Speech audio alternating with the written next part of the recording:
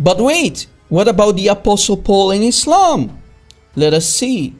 Is there something that we can find about Paul, i.e. Bulus, in Islam? Let's check it out. Now this is Tafsir al-Qurtubi for chapter 61, ayah 14 of the Quran. Again, Tafsir al-Qurtubi, chapter 61, ayah 14 of the Quran. وَكَانَ الَّذِي بَعَثَهُمْ عِيسَى مِنَ الْحَوَارِيِّينَ وَالْأَتْبَاعِ بُطْرُسْ وَبُولُسْ إِلَى رُومِيَّةٍ. Now pay attention to Butrus wa Bulus. Let us see what the translation says.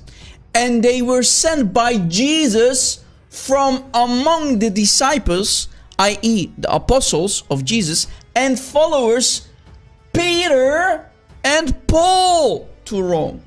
So Butrus is Peter and Bulus is Paul.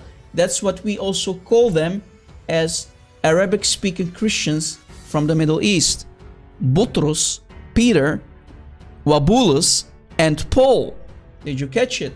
So Muslims, according to Tafsir al-Qurtubi, Paul is mentioned in your Quran in chapter 61, ayah 14. So Muslims, why are you such hypocrites attacking Paul and lying about Paul, saying that Paul is the one who corrupted or created Christianity? Shame on you.